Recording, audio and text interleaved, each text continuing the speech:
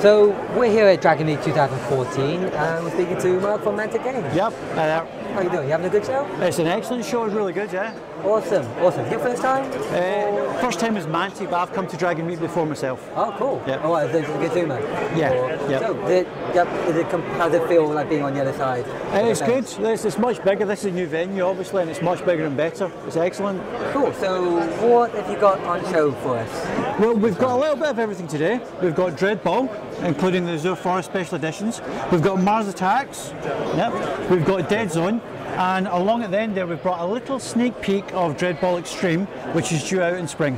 Cool. So, Dead Zone and Dreadball are your, I guess, your pillar titles. Yeah, that's two of our core titles right now. Cool. Yep. And I guess the feedback been good? Yes, been excellent. They both sell really well.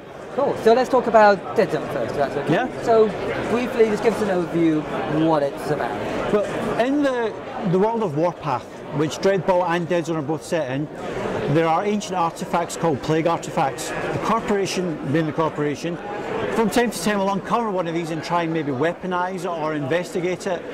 Almost every single time it ends badly. It triggers a plague incursion. Plague is a bad genetic disease which wipes out 90% of the population, turns the survivors into monsters, undead, zombies, stage 1 plague beasts. Whenever that happens, it triggers what's called a dead zone.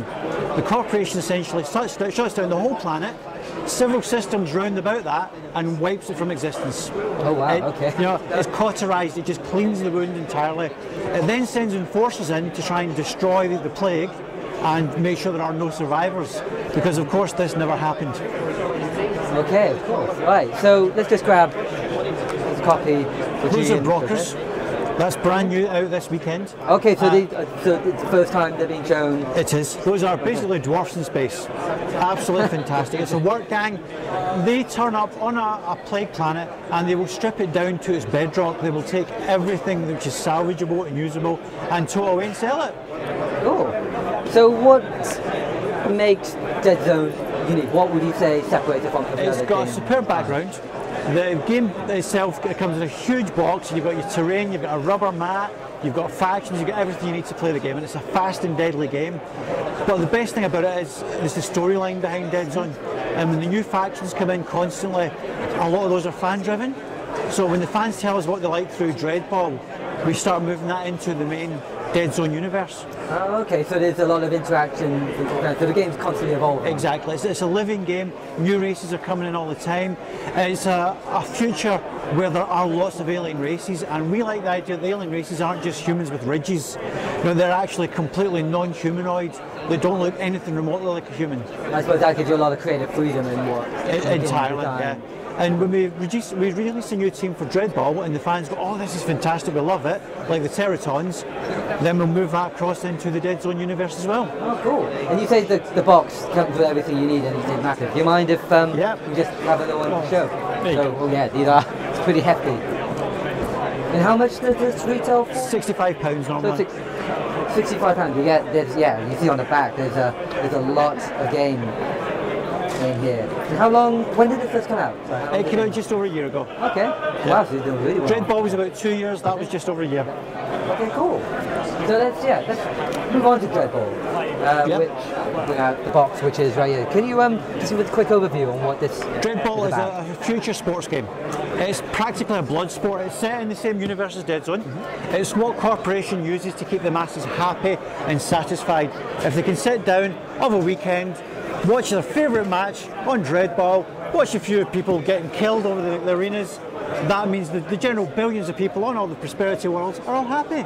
Great. Yeah. Well, that's what we all like to watch on TV on a weekend, exactly. Right? It's like football plus. Awesome. So, what makes Dreadball different from, I suppose, like other games? It's very, very fast. It's more tactical than you think. Although the rules are simple to learn, it's difficult to master.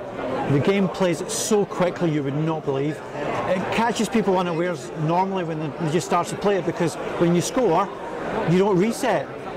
The game plays on, so if your team's out of position, it has to stay out of position. You've then got to try and recover, and the opposition has an advantage over you.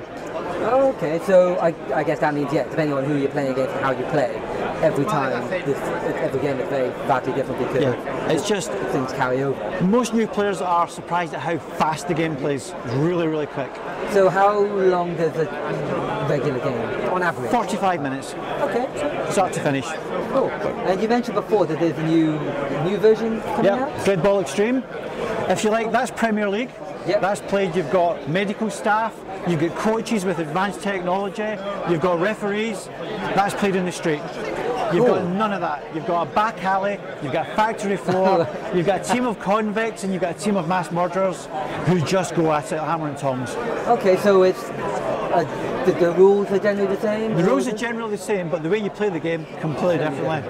Okay, cool. And that's not, the Extreme version is not out in March. It's coming out in March. It'll be out in March this year. Right. Well, I think that's something that we can all be looking forward to. Yeah. Well, thanks for your time, Mark. No worries. Thank you very much.